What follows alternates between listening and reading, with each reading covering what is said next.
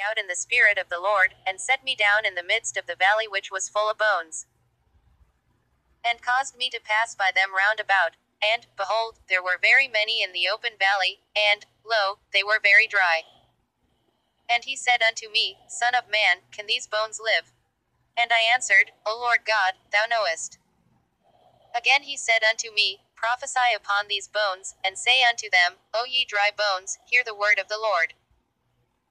Thus saith the Lord God unto these bones, Behold, I will cause breath to enter into you, and ye shall live. And I will lay sinews upon you, and will bring up flesh upon you, and cover you with skin, and put breath in you, and ye shall live, and ye shall know that I am the Lord.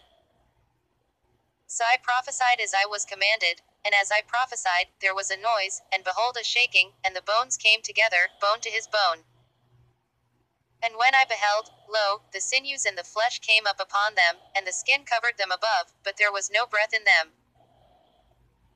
Then said he unto me, Prophesy unto the wind, prophesy, Son of man, and say to the wind, Thus saith the Lord God, Come from the four winds, O breath, and breathe upon these slain, that they may live. So I prophesied as he commanded me, and the breath came into them, and they lived, and stood up upon their feet, an exceeding great army.